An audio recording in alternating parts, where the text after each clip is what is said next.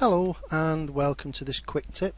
I get asked quite a lot on my photography on how I avoid the mesh and glass screening when I'm doing shots of animals in zoos or wildlife parks or anything like that.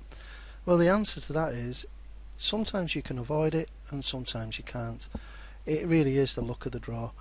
But if you know what you're looking for, i.e. the best advice I can give to anybody is avoid direct sunlight on the mesh if you're shooting through it. Try and find a dark piece of mesh or a shady piece of mesh which will limit the reflection off the bars or the mesh or the glass as much as possible. Word dark colours if you can, if you're shooting through glass. Because obviously you don't want if you had a red jumper on, for instance, you don't want that reflecting on the glass and then therefore distorting your image.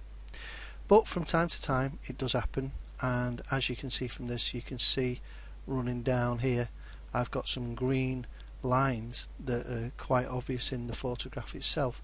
It's a quick easy remedy. I'm going to go to the burn tool, select the burn tool, go up to the top where the range is set at the shadows, and the exposure I'm moving up to about, hopefully, 15%. It will vary on everybody's photographs. This is important, by keeping the left mouse button depressed and just gradually, gently going over the problem area. As you can see, it's slowly disappearing,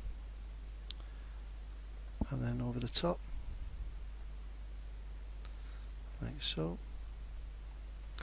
But then we've still got a shadow that's coming across the beak, which is obviously the mesh itself.